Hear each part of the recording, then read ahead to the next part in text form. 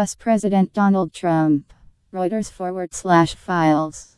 Trump had commented about last weekend's Unite the Right gathering in Charlottesville, Virginia. The entire President's Committee on the Arts and the Humanities, that includes Jhumpa, Lahiri and Penn, has quit over Donald Trump's Charlottesville remarks.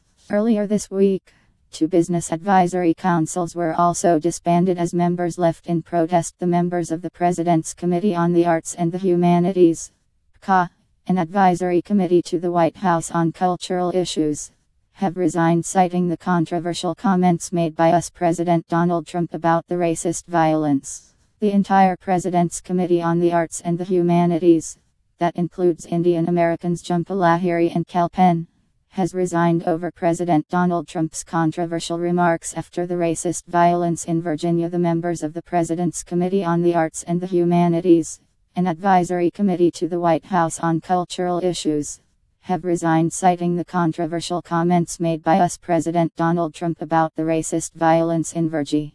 Earlier this week, 2 business advisory councils were disbanded as members left in protest. The Arts and Humanities Committee was established under President Ronald Reagan. Trump attacks GOP senators over Charlottesville backlash. Reuters. US President Donald Trump. Washington. Trump had commented about last weekend's Unite the Right gathering in Charlottesville, Virginia.Washington, August. The members of the President's Committee on the Arts and the Humanities, PCAH, an advisory committee to the White House on cultural issues, have resigned, citing the controversial comments made by US President Donald Trump about the members of the President's Committee on the Arts and the Humanities, PCAH, an advisory committee to the White House on cultural issues, have resigned, citing the controversial comments made by US President Donald Trump about the racist violence. Washington.